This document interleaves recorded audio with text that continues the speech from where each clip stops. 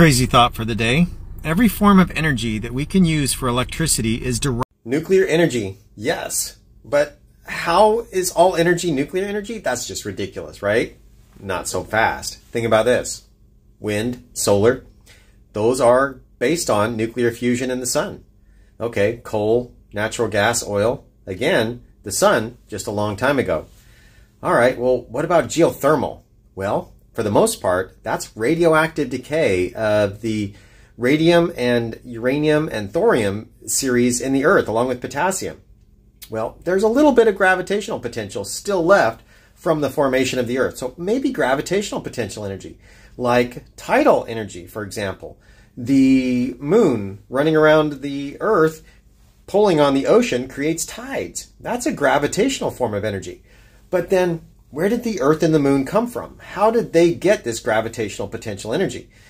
They didn't form in the same way that the sun formed, necessarily. The sun, that's mainly hydrogen, and the hydrogen, that came from the Big Bang.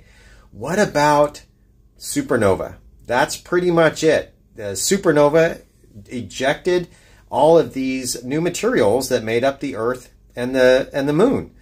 Even the heavy metals, the actinides, those come from neutron star mergers. And so when these things erupted, they spewed off this material. The neutron stars would spew off tendrils that would decay into uranium and thorium and those kinds of materials.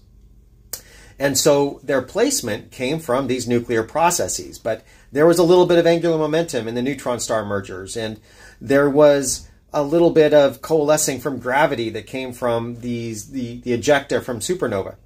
And so the energy from those really came from nuclear processes, except for maybe their angular momentum.